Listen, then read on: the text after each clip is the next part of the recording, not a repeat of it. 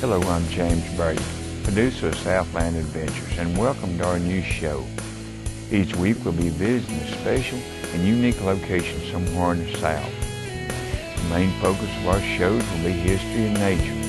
We're proud to produce a show the whole family can enjoy without offensive content. We're excited to open our first show here on the deck of the aircraft carrier known as the Fighting Lady, the USS Yorktown, at Patroits Point Naval and Maritime Museum on the beautiful Charleston Harbor in South Carolina.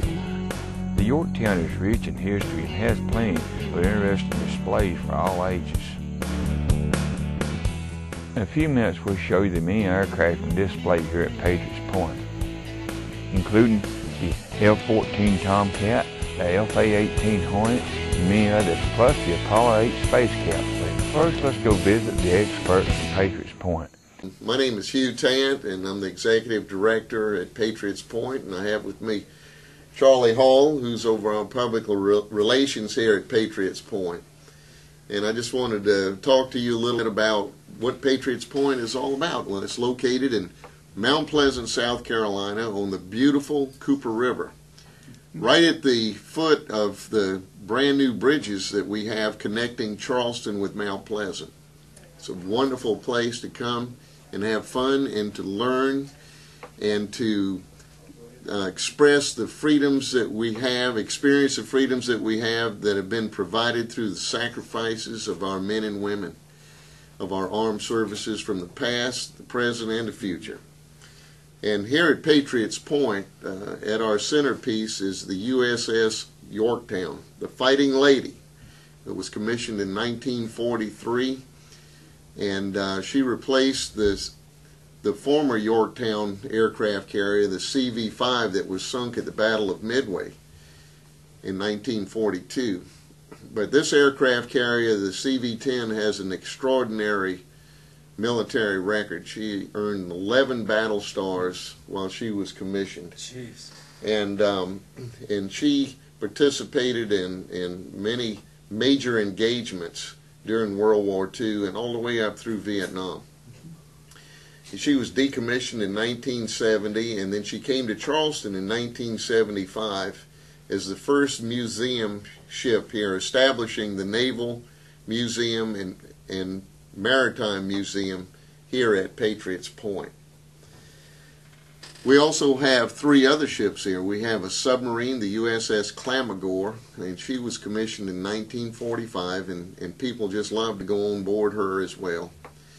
We also have our oldest ship is the Coast Guard cutter, the Ingham, and she was commissioned in 1936.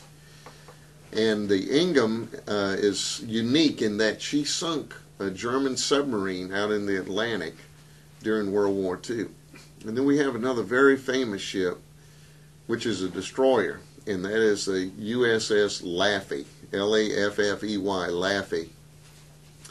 And she participated in the D-Day invasion on the 6th of June 1944 at Normandy, France. And then she steamed on to the Pacific Ocean, and she was on patrol on the 16th of April 1945 north of Okinawa and close to Japan when she was attacked by 50 Japanese aircraft. 50? 50 of them. On one ship? On one ship. At one time, 6 of those aircraft during the course of the fight impacted directly on the Laffey, the suicide-type bombers, and also 4 500-pound bombs impacted on the Laffey. It was incredible. Under normal circumstances, she would have sunk. Now, she shot 9 of the Japanese invaders out of the sky, and with the help of the Wildcats and the Corsairs from other from the supporting aircraft carriers in the area, they were able to fight off the Japanese and win the day. Gosh. Win the day to fight another day. But as I mentioned, she would have normally been sunk with that much impact on her. And she did not sink, obviously, and she became known as the is the ship that would never die. She has an unbelievable history, and when sailors come on board to volunteer to help her, paint her, clean her up, do different kind of repair work, scrape the rust off, get things fixed up for the public to come and enjoy. You talk to them for a few minutes and you see tears in the eyes. It's a very emotional thing. It's a wonderful thing to come here and experience the sacrifices for freedom. It's wonderful. Now, we also go ahead. Oh yeah, that's one of the things to talk about the people that come here. We have 100 volunteers who volunteer their time just to come here, talk to visitors. Some of them are the same people that actually served on the Yorktown. They'll say, well, you know, I remember sitting over there on that gun mount over there. And, you know, they'll tell you their stories. Right. It just brings history back to life. Exactly. And it really gives you the chill bumps to see all that. Right. And this year we celebrated the first anniversary of our National Medal of Honor Museum on board the Yorktown. We have a wonderful facility that tells the stories of our nation's greatest heroes, those who earned the Medal of Honor. And and they are from the Army, Navy, Marines, and the Coast Guard. There's one woman who's received the Medal of Honor too.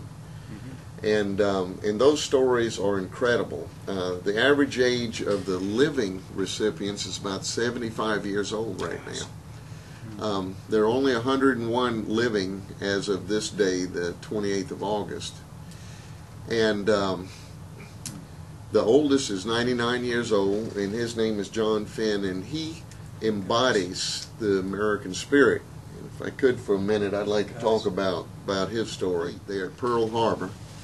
And he procured a 50 caliber machine gun with ammunition, and he mounted it on a training mount, totally exposed. There was no armor plating or anything to protect him.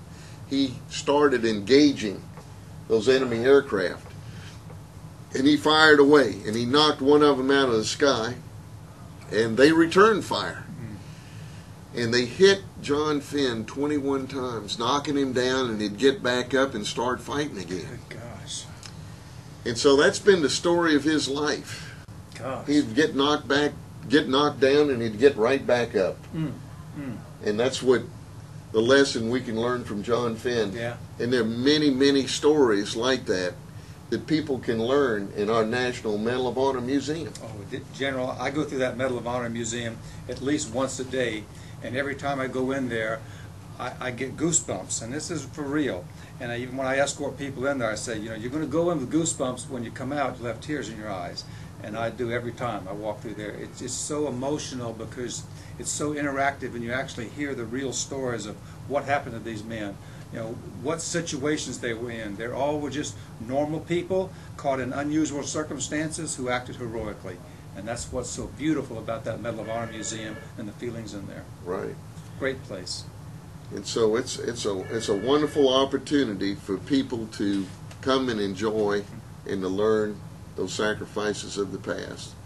It's absolutely wonderful, and we would encourage anyone to come and see these things.